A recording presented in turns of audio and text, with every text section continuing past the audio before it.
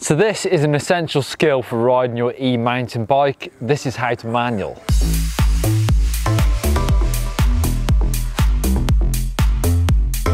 Manualing an e-bike really is the same skill as manualing a normal bike, but there's a couple of things that you really need to concentrate on to get a good one. But first, let's talk about why you want to be able to manual an e-bike. When I say manualing, all I really mean is unweighting the front wheel and getting it off the floor. Now that is the first step of getting a proper bunny hop. You've got to nail this manual first. So this isn't really the case of trying to learn a manual so you can show off and ride down a fire road on your back wheel. It's all about doing the bodyweight thing. Now, as anyone who's ridden a full suspension e-mountain bike knows, they are monster trucks. The suspension works really well and they can plough through some pretty gnarly terrain, but eventually, if you don't start unweighting wheels, you'll come unstuck. You'll hit something that's really slippy or really technical and you'll have to start getting the bike off the floor. Sometimes it's not actually a case of getting the wheels hopped up and off the floor. Sometimes it's just a case of unweighting those wheels. For example, your front wheel might be hitting a really slippy route or a step. And if you hit it with full weight on it, you can crash. So the manual is step one for unweighting, bunny hopping, but also a gateway to riding more technical terrain.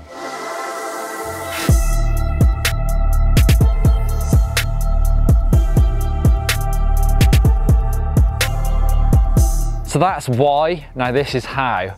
The manual all starts from your ready position, so standing nice and tall on the bike, knees slightly bent right in the middle. And the first thing you need to do is drop yourself centrally down to the bike. So it's really important to have your seat out the way. That's what we call the pump, just like pumping a trail for speed. Drop your hips straight down towards the saddle. Just as your bum's about to hit the saddle, then you go to the back of the bike. Now these two things are really important on an e-bike because of the weight of the motor and the battery. You are going to need to put more force into this. So a really forceful pump, nice and quick, using all your weight, and then straight back towards that back tyre. It's really important that your bum actually gets close to that back tyre. If you end up going like this, up into almost a V shape, you're not going to move that weight far enough over the back tyre and the manual isn't going to be good enough. So it's really important to get that L shape that I always talk about doing when it comes to manuals. So we get regular questions on Ask eMBN where people are really struggling to get a manual. And it always comes down to that movement. You need to get those two movements in one. So you go down, then back. Often people just go down and back in one go, so they cut the corner. So you really got to think about your hips being your weight, and you're trying to pivot the bike around that rear wheel axle. So you've got to get your weight back. And like I said already on e-bike, it takes a bit more force.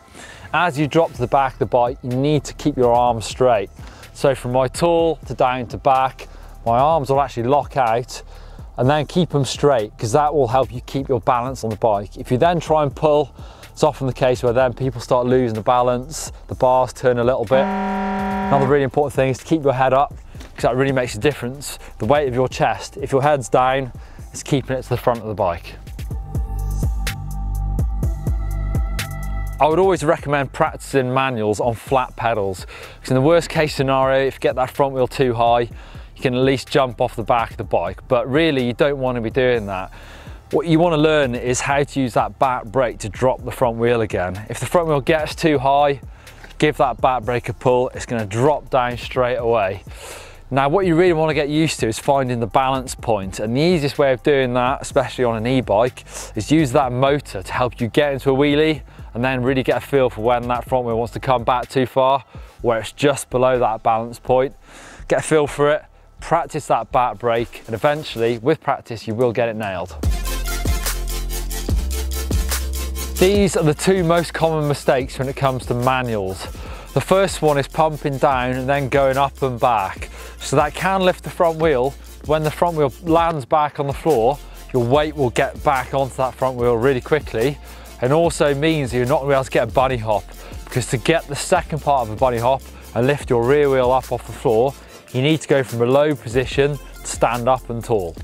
The second one is using muscles rather than body weight to lift the front tyre.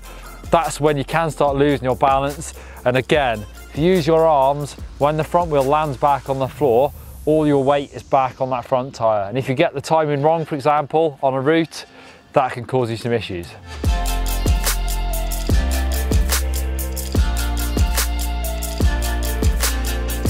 So So now I'm going to show you a few places on the trail where a good front wheel lift or manual is going to help you out. Now this section is kind of technical, there's lots of rocks and roots, and as you can see just down here there's a route now that goes diagonally across the trail, those ones that can really catch you out. Now ideally you're going to lift your front wheel ever so slightly to get over the back of that route, but because there's so much stuff going on you might not spot that until the last minute. And as I was just saying, you really need to put a lot of force into manual and e-bike. I might actually not find enough time to do that here, but I'll do the same motion as quick as possible. And even if my front wheel doesn't come off the ground too much, hopefully with that weight off it, because now my weight's going to be at the back of the bike in that manual position, and with a bit of that suspension helping out, I'm going to get over that route and not come unstuck.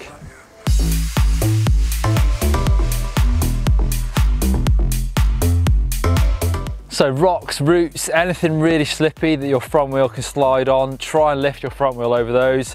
But also for drop-offs, you don't want your front wheel plummeting off the edge, especially on bigger drops. So try and match the angle of the landing and try and land pretty much two wheels at the same time.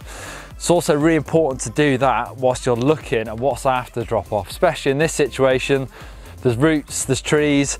I need to be seeing this in my peripheral vision, so I'm looking at the trail down there, I can still see the drop just here. A lot of the time when you're doing technical climbs, you can rely on wheelies to get your front wheel up steps, but in this case it's pretty big. I'm going to need some momentum to get up this, so I'm going to set myself off up this bank, going as quick as I can, so that when I get to this step, I can come off the pedals and just give it a manual to get the front wheel up that step. And actually sometimes I might need a little bit of a rear wheel lift as well to make sure I don't slam into it and stop, and then keep pedaling away. So that's how to manual an e-bike. Get practicing, and if you've got any questions, leave them in the comment section down below.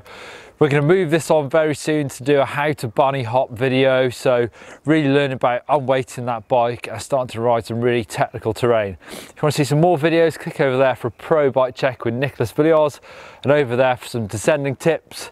Give us a thumbs up and hit that subscribe button.